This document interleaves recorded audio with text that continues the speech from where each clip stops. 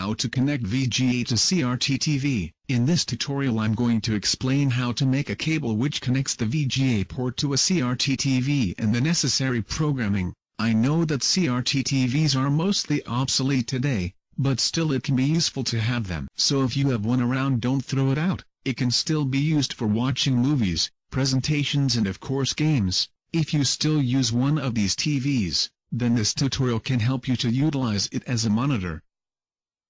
How to make the video connection.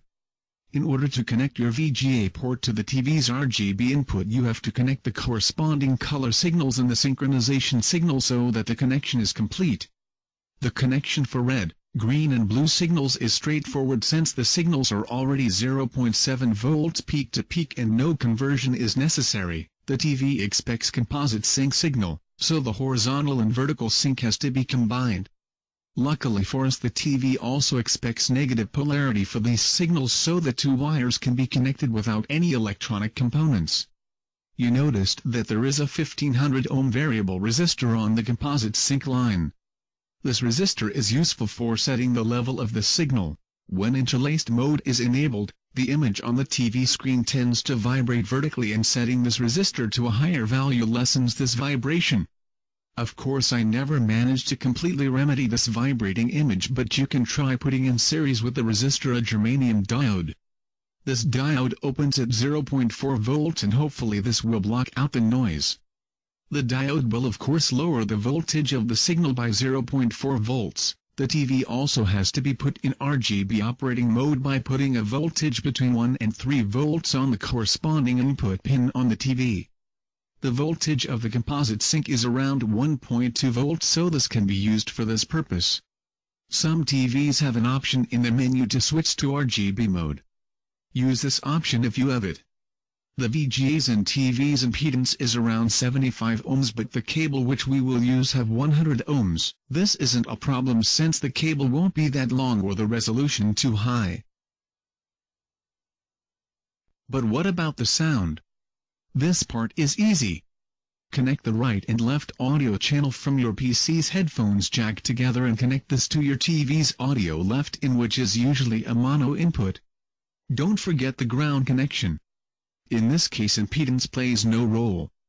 You may get some minimal ground loops which can be heard as 50 or 60 Hz noise in the audio, but this tends to be minimal. If the noise is really loud, then try an RC high-pass filter or galvanic isolation. How to make the required cable. To make a VGA to TV cable you will need a male VGA plug, male standard 3.5mm audio jack, a SCART male plug if you have an European TV, or BNC connectors if you live in the US, and a Cat5 cable. Also you will need a soldering gun and a soft solder with flux. I warn you, soldering the VGA pins will be real pain, so don't lose your head, be patient and you will make yourself a good quality cable. For the corresponding plugs pinout, check out pinout.ru, which is in the description below this video. How to display something on the TV. To know what you can do, you need to know what you have. The TV expects certain frequencies and resolution, and the VGA emits certain frequencies and resolutions. You need to know the operation and capabilities of both. Let's start with the TV. You can view the TV as a fixed-frequency low-resolution monitor as opposed to high-resolution multiple-sync VGA monitors. The TV has a horizontal resolution and a vertical one. The horizontal is around 64 microseconds worth of analog signal, around 13 MHz. This is a scan line. Conclusion: the TV has no horizontal resolution since the width of a scan line depends on its frequency. The higher the frequency, the shorter will be the scan line. The horizontal sync signal must be around 15.625 kHz for PAL or around 15.725 kHz for NTSC standard TVs. Also the polarity must be negative.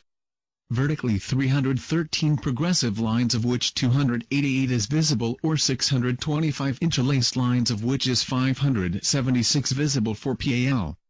For NTSC 263 progressive lines, of which 240 is visible, or 525 interlaced lines, of which is 480 visible. Vertical sync frequency must be 50 Hz for PAL and 60 Hz for NTSC. The polarity must be negative. Now that we know what the TV wants, let's look what the VGA gives. We will concentrate on the basic VGA resolution of 640 by 480. This resolution consists of 640 visible pixels, 800 total pixels, 31.5 kHz vertical sync frequency and around 25 MHz video clock horizontally.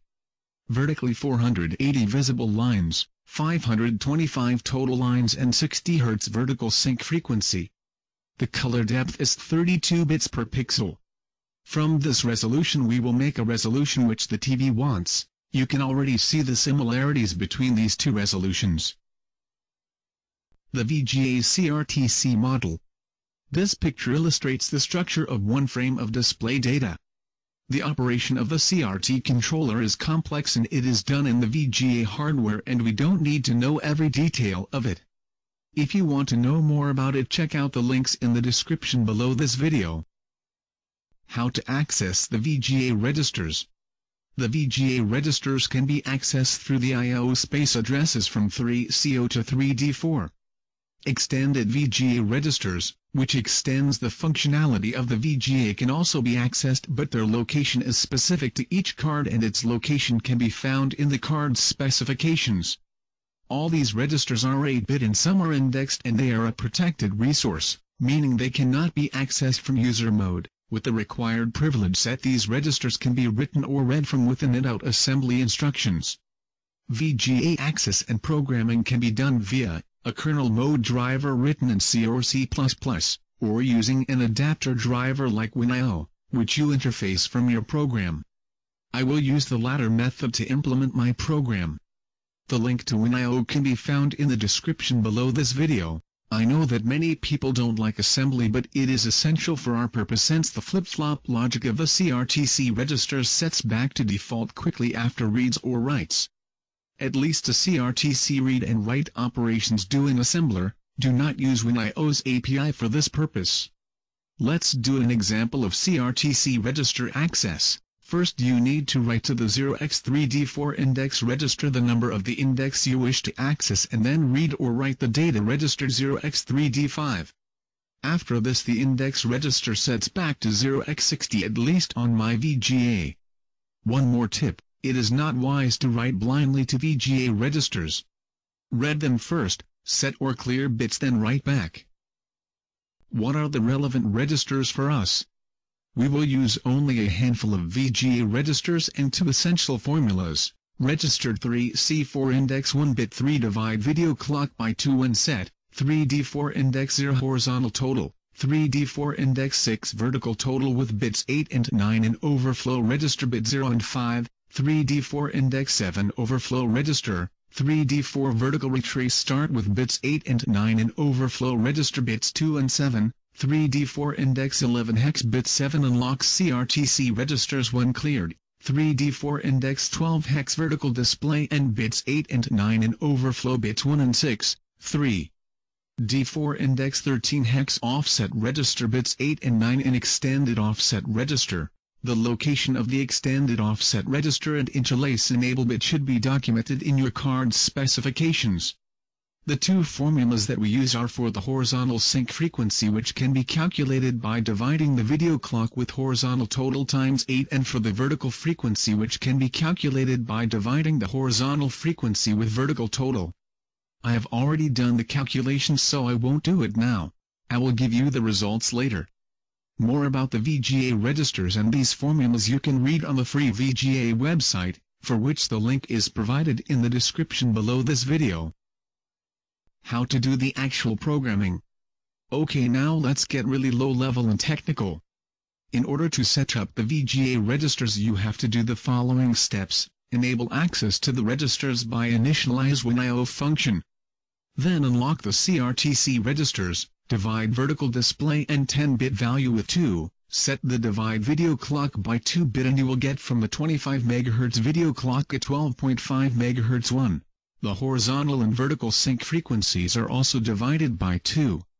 The horizontal sync frequency is correct for NTSC standard, so we need to divide the vertical total 10-bit value with 2 to get 60 Hz vertical sync. Also we need to set the vertical retrace and 10-bit value to vertical display and plus 10. The value of vertical retrace and must not be greater than the vertical total. For PL, add 8 to the value of horizontal total and set the 10-bit value of vertical total to 312 and the 10-bit value of vertical retrace and to vertical display and plus 25. Multiply the 10-bit value of the offset by 2. This means that every other lines will be displayed from the frame buffer, so we get a resolution of 640 by 240. This is a progressive resolution at 50 or 60 Hz. You can also set the interlace bit and you get a 640 by 480 interlaced resolution, but you would get also flickering image, so choose. Finally you lock the CRTC registers and call the shutdown when IO function. Now you must be wondering what's the big picture. How all this works together.